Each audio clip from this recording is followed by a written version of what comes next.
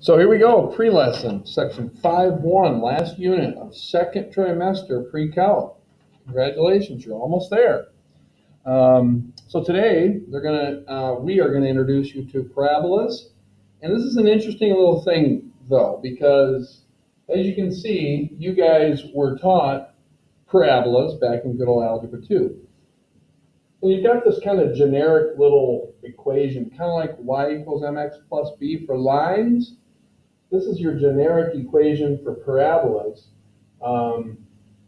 And just taking a look at it and then comparing it to what pre-calc is going to teach us, as you can see on page 156, and we'll cover this a little bit when we do the packet lesson, but there's a brand new kind of introduction to what appears like new information.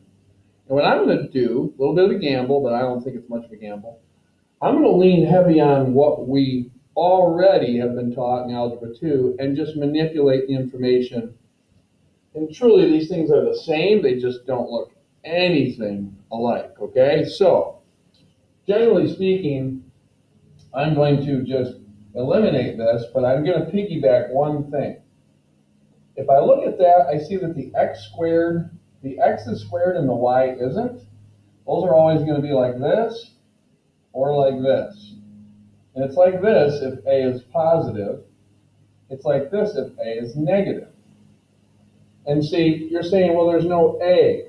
Well, yes, there is, because we're going to use our Algebra 2 lesson, because I think it helps. I think it's easier, and there's really no need to throw a whole bunch of new stuff at you and make you relearn it all again. It's my opinion.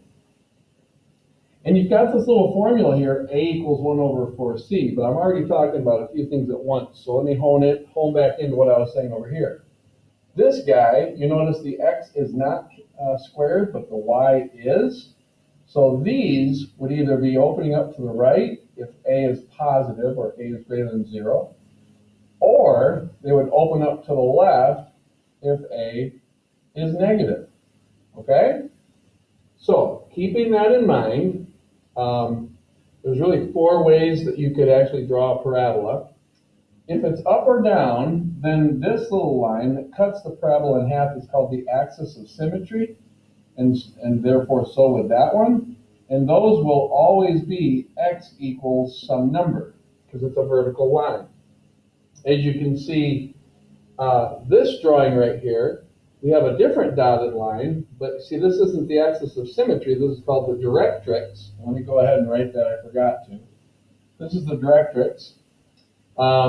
This is a horizontal line, but the axis of symmetry would go right down the middle, and it would be x equals something. Therefore, this is going to be y equals something. But let's get to this.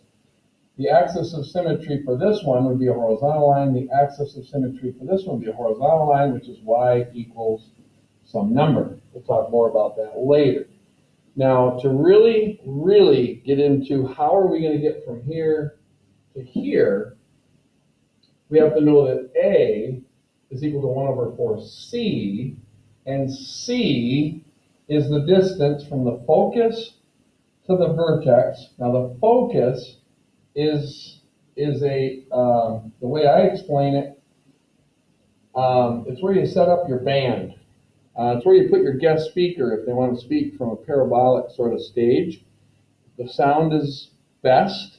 But anyways, this is your focus. I like to refer to parabolas as tulips. And if you think in the springtime, you got your tulips that blossom. You see that? Tulips blossom.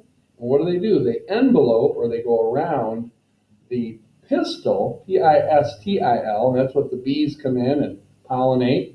And so I refer to the focus as the pistil, just to bring a real life application sort of thing. And then the directrix is what I refer to as the soil. Now, if you were in my class right now, we would do this fun little thing where we actually act like we're a tulip bulb, and then we blossom, and then we also always remember we blossom away from the soil. And our petals go around the pistil, which is right around the old dome, and that's an always. Why is that important?